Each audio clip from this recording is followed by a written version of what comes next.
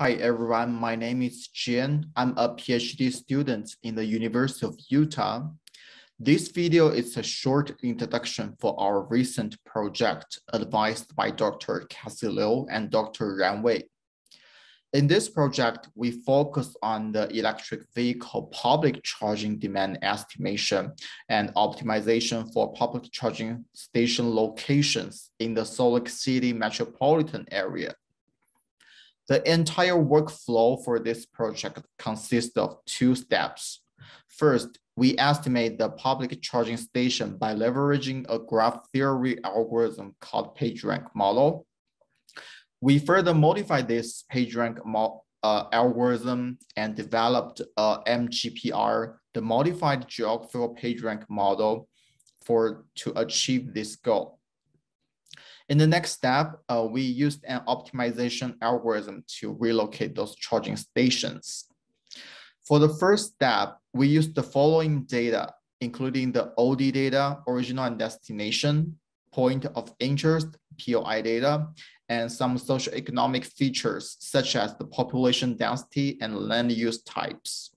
Besides, we also crawled the real-world public charging data from Google Maps for validation purposes. To justify the model performance, we used the metrics, including Pearson R and the two different ranking metrics. Besides, we also used the model from previous research that are related to the public charging demand estimation problems for comparison. The result indicate that our proposed MGPR model achieved the best performance among all of the models. And once we get the estimated energy, we use an optimization algorithm to optimize the charging station in the next step.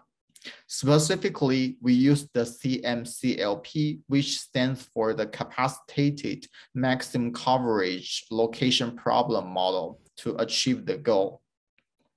And we specifically set two different optimization scenarios. In the first scenario, we relocate current charging stations. After optimization, we find that the coverage of public charging demand improves over 80%, and some charging stations are found to be redundant because few trips nearby those charging stations. In the second scenario, we cite additional charging station based on existing charging stations. We find that the downtown area, the Salt Lake City downtown area, are already equipped with enough charging stations. However, for some places, such as popular tourist sites, are required to site more charging stations, because there are more trips happening to those areas during the weekend. This paper was submitted to the journal and still under the review. Hopefully, we will get some good news soon. But if you have any questions regarding our project, feel free to reach out. Again, thanks for listening. I'm Zhiyan.